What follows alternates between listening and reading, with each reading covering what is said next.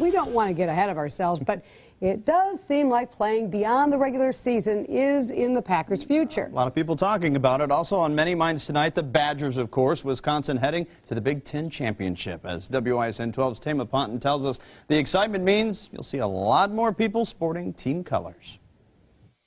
Everywhere you look inside Packer Time in Menominee Falls, there is something with the Packers or Badgers on it. And owner Mike Duda says it's pretty much been this way for about 20 years. As we were born in '94, right after the Mosaic browser came out, we started selling Packer and Badger merchandise. So we were born online, and now we've kind of evolved to a retail storefront to an internet-based e-commerce company. Duda says while he does see increased traffic on his website on Cyber Monday, when millions of shoppers are predicted to be online, the busiest days for the site are actually the 4th or 5th day of December.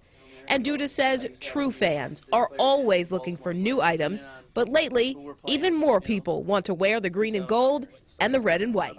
Once we beat the Bears pretty badly, there was a lot of people that jumped on the bandwagon.